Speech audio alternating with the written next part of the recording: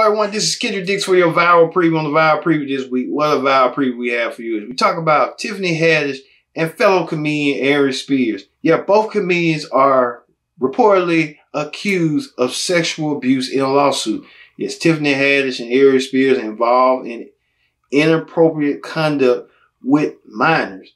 And Tiffany Haddish lawyers denying it real quick, saying Tiffany had nothing to do with it. Aries Spears, on the other hand, has his own skeletons, as he recently said something about Lizzo, her looks and her weight, and social media ran that to him.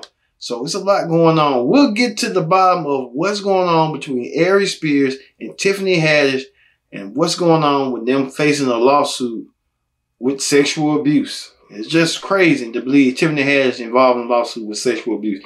But you can know that can happen. We'll get to the latest on the next viral. Check your local editions, streaming on Connect TV, on YouTube, and our 6 digital media channels.